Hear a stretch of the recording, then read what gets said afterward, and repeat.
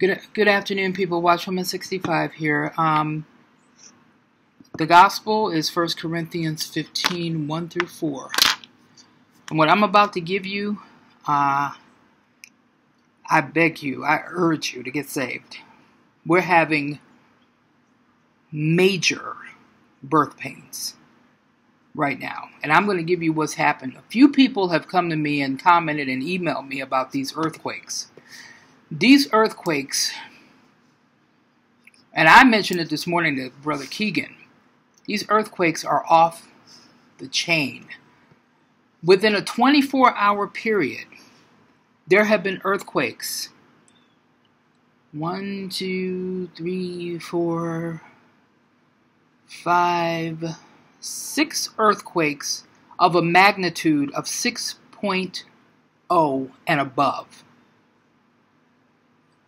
1, 2, 3, 4, 5, 6. 6 earthquakes with the magnitude of 6.0 or above. And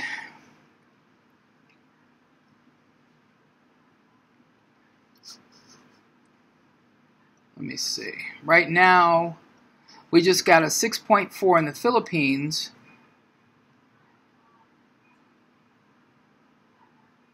This is a 5.6 in the Tonga Islands.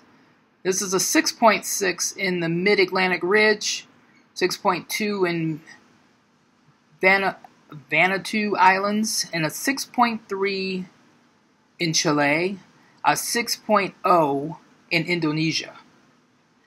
Folks, I'm going to put it as simple as I can.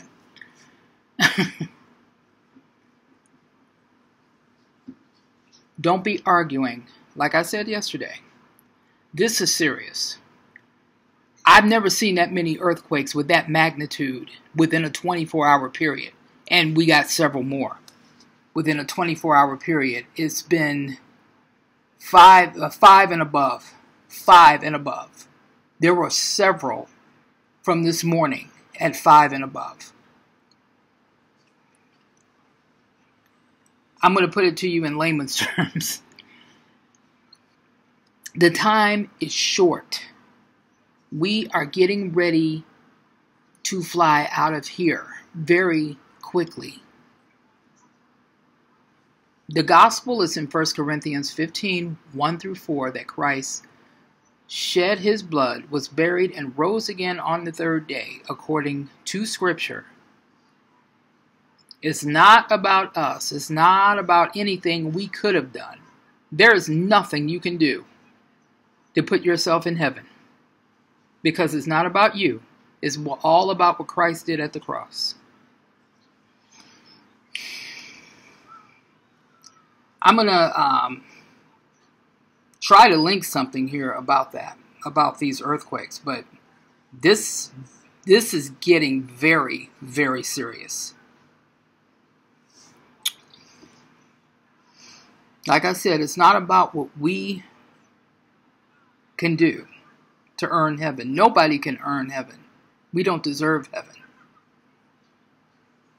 But because of the grace of God, His grace is grace through faith in Christ alone that we are saved. Period.